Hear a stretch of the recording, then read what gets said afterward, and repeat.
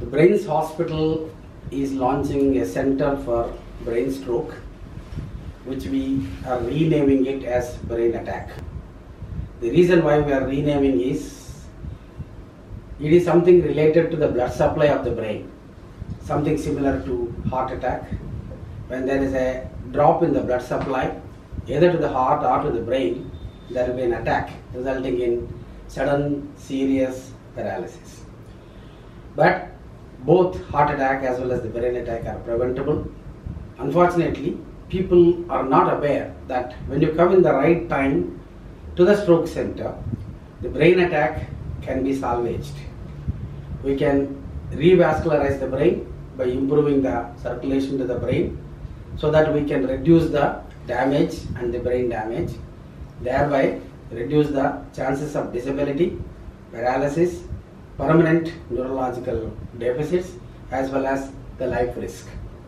Brains Hospital is now equipped with a state-of-the-art technology where there is a hybrid operating rooms, early diagnostic facilities, angiography for the brain, so that immediately the blood supply can be studied and we can identify where is the problem.